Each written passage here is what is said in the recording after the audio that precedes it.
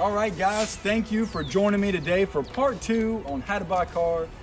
Today we're going to be covering doing your research, making sure you can find what's out there to fit into your monthly budget. Now, one of the great things about Toyota is they have a ton of different vehicles, a ton of different trim levels and packages to help you configure the perfect vehicle for you. Now, I have a little bit of a biased opinion on Toyota, but I do stand behind them as a company and think they're the best driving vehicles on the road. And unfortunately, you may have to drive another brand to share that same opinion with. One thing to never forget is don't hesitate to reach out to us.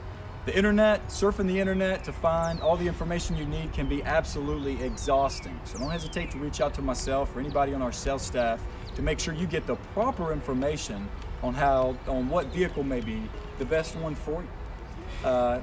Guys, I'd love your feedback, and if you'd like to add anything to doing your research, any other opinions that you'd like to add, please drop them in the comments below. But I look forward to seeing y'all again for part 3, hopefully coming up in the next couple days. Thank you, guys.